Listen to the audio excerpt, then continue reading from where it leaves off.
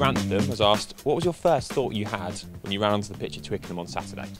Just the experience of the atmosphere, really. I once went there as a sport as well, and just to have it firsthand as a player was amazing as well. So just wanted to sort of take it in throughout the warm up, and yeah, it was awesome. David Denyer has asked, did you play mini rugby or score your first taste of the game? And have you ever been clocked for the 100 metres? I think schoolboy rugby was definitely my first taste of rugby when I was 14, and then went into play in the county stuff. And then once I went through to England 16s through that whole system, and then I got a scholarship at Whitgift, but never really played minis rugby away because most of my games were at school on a Saturday anyway, so I was playing most Saturdays. 100 metres? No, I've never. Actually, I have. I think I did 11.3.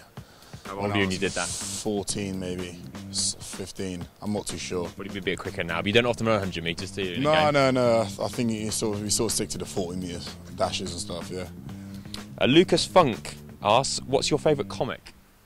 I don't know. Maybe Batman.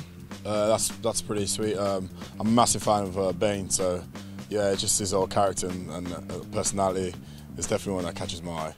Seanos Carlos says, that bursting run nearly got you a try on Saturday.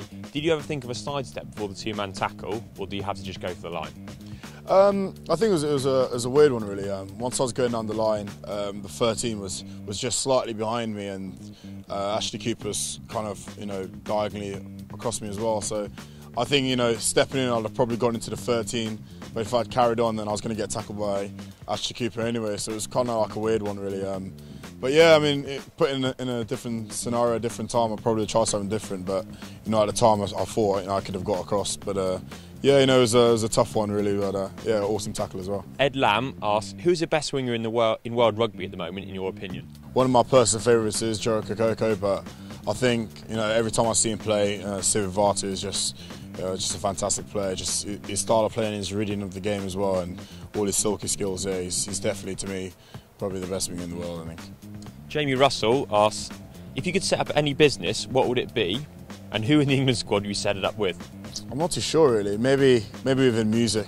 I know Christian Wade is very into his music as well, so probably something down the line with him. Finally, Andy Carr asks, I'm in the process of renovating my bathroom. I'm wondering whether to go with the roller blind or traditional vertical.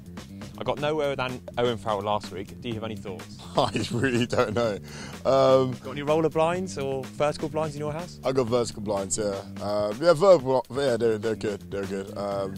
But yeah, I'm not really one for that sort of thing. I think when I've moved into my flat, I sort of got my mum to do most of the stuff. So yeah, she's very good at that sort of interior design.